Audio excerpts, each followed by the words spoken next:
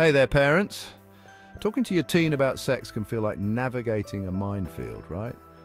But don't worry, I've got some essential tips to help you out. Let's dive in. First off, what is sex education, really? It's not just the birds and the bees talk.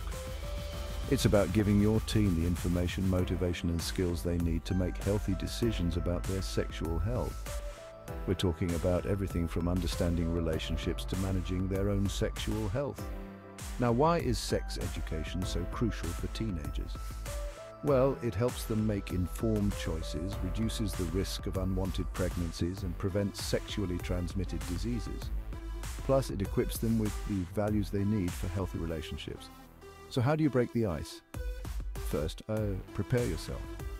Talk to your partner, decide on the messages and values you want to communicate, and keep yourself updated on current issues. Maybe even find a good book on sexual development to read with your teen. Next, consider your teen's point of view. Listen carefully and never discourage them. Understand their concerns and pressures. Be direct and honest. Share your feelings about sex-related issues openly and objectively. Talk about the risks like sexually transmitted diseases and unplanned pregnancies. Invite more discussion. Encourage your teen to come to you with their questions or doubts.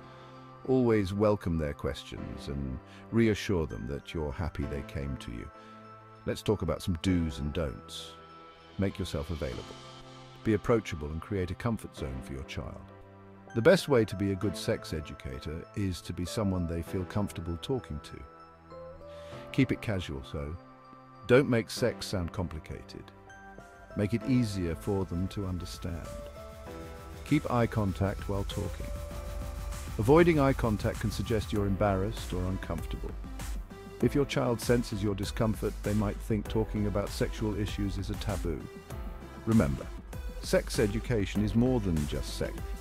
It's about teaching values like compassion and responsibility. Explain how these values apply to all aspects of life, including sexual decision.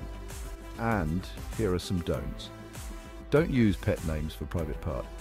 It can create a sense of shame about their bodies. Use the correct names to help them feel comfortable with their own bodies.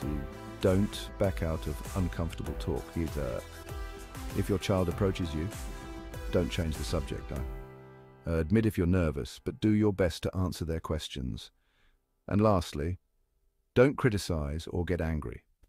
Stay calm and supportive. Your goal is to create an open, honest dialogue with your teen. That's it for today, parents. Remember, talking to your teen about sex doesn't have to be daunting. With these tips, you can create a safe, open space for your teen to learn and grow. Thanks for watching.